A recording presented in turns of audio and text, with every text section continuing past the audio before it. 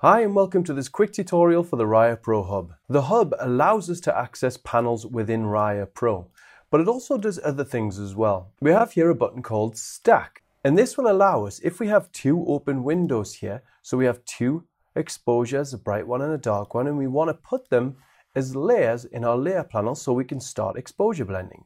Well, just by pressing Stack, this will stack our exposures for us. And now we've closed the other window. We now just have one window open and we have two exposures, a bright one and the dark one on top of each other. Now undo will allow us to undo anything that we've previously done. So if I open up a curves layer, I can press undo and that removes the curves layer. Or let's say I open up a curves layer and I don't like the mask on that layer, I can press delete mask and that will delete the mask of the current layer. Or I can just press delete layer and that will delete the layer. Another great function are these three along here: highlight, shadows and adjust.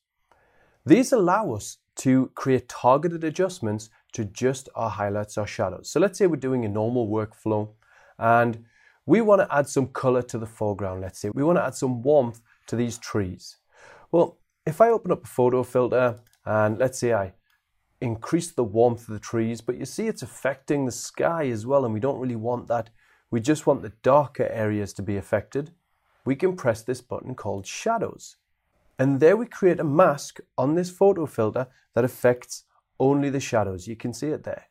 So here's the before and after. We've added warmth to the darkest parts of the image without affecting the sky. And if we press this adjust button, we can make that selection more targeted or more relaxed depending on what we want. So if I create a more targeted selection, now we've really added warmth to all of the darkest areas in the image. By the same token, we can do that with the highlights instead. So let's say I want to target the highlights and not the shadows. Well, I can press that and there we've created a mask with just the highlights in. So there's the before and after.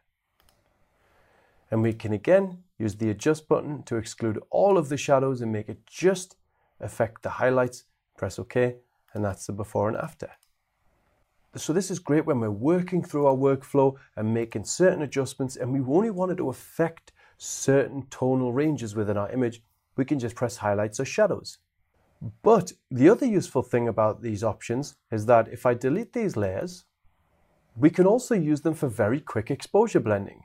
For example, with this brighter exposure, I want to take the darker areas, so the trees and stuff, and put them into this darker exposure, which is nicely exposed for in the sky. So I want to select the shadows. So I press shadows.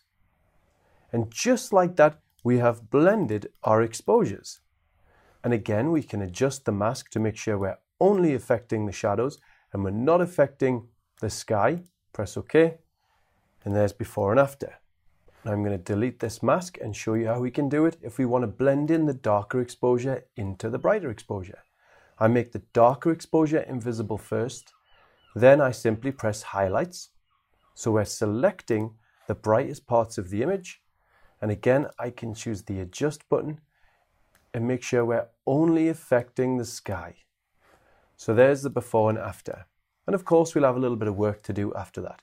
So we can use the Raya Pro 3 Hub as an exposure blending tool as well.